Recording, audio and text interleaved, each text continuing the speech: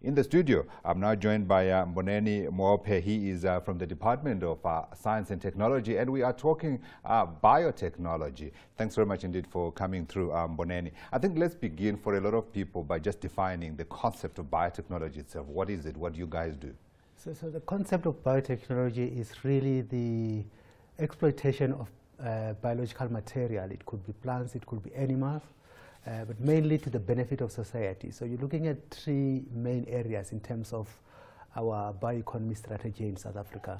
We're looking at health, we're looking at food security, generally agriculture, but also environmental protection as well. Yeah. So basically we're looking at the continent that is blessed with biotechnology, with biodiversity. Yeah. And how do we then utilize that to benefit society in terms of making sure... Have we begun on that front? We have started. I mean, there's a lot of work that has been happening.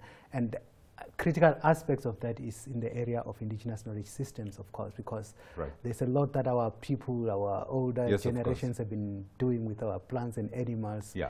Curing themselves, etc. So can you work with that? Revisiting, yes, we're revisiting that because ultimately what you want to do is to try and verify some of the claims. Right. Now using the modern scientific methods. For example, if they say this plant can cure this and this, you'll be able to look at what are the ingredients that are in that plant that can actually do that. I'm smiling because I'm sure you and I have seen these posters on the roads that can do X, and you know, you want your loved one back, they'll get you your loved one back. You want to do X with what, they get you one back. And I'm thinking, if we can get some of these knowledge systems and use them, it would make a big difference. So biotechnology is not going to do that for you.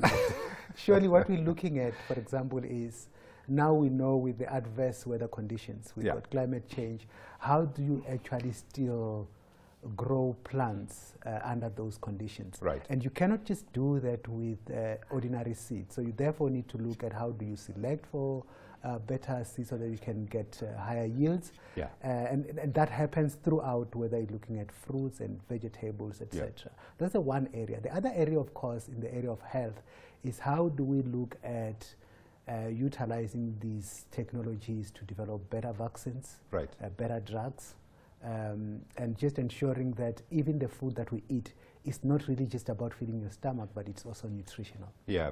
So you're organizing a conference around this. What exactly are you focusing on at that particular time? So the focus is going to be in all those areas I've mentioned. We're going to have the pillar on health. We're going to have the pillar on agriculture, the pillar on indigenous knowledge systems, and the one pillar on industrial biotechnology. Who's coming?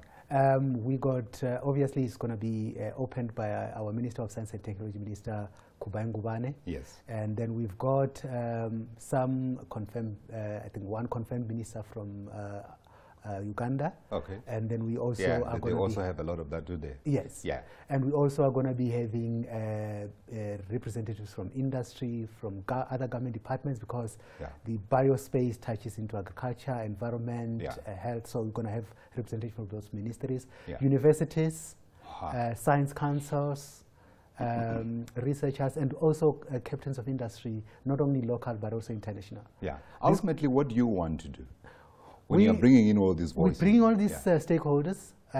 One area is for them to actually just share knowledge. Because what we have seen is that there's a lot of knowledge out there, but people don't know that it is there. So you find that... And they get confused by pseudo-knowledge. Yes, exactly. People in industry don't know that universities are doing excellent work that they can actually buy into.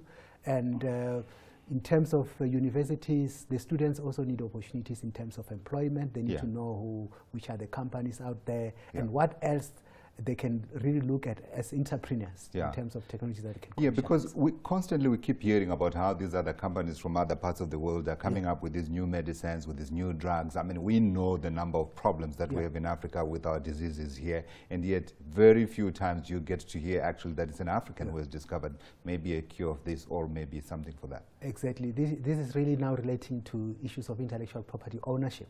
And that's come into the conversation as well. That's also going to be coming to the conversation, so that we don't just give away our knowledge cheaply.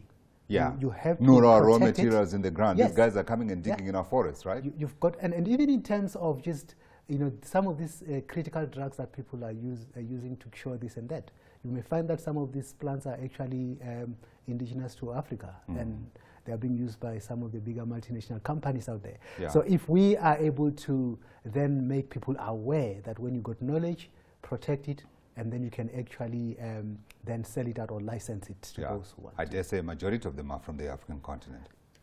Yes, definitely. Yeah. Yeah. So at the end of the conference, what are you producing? So at the end of the conference, there's a lot of expectation. One is we also are attracting investments. This conference has got other international sisters and brothers. For example, we just came out of the one in the USA, which is called USA. Okay. So when you bring these people together, you also have deals that actually get clinched. You find that some of the entrepreneurs are still small, but they've got good technologies that they can sell to the bigger guys. Companies, yeah. So these are the sort of things that also come up.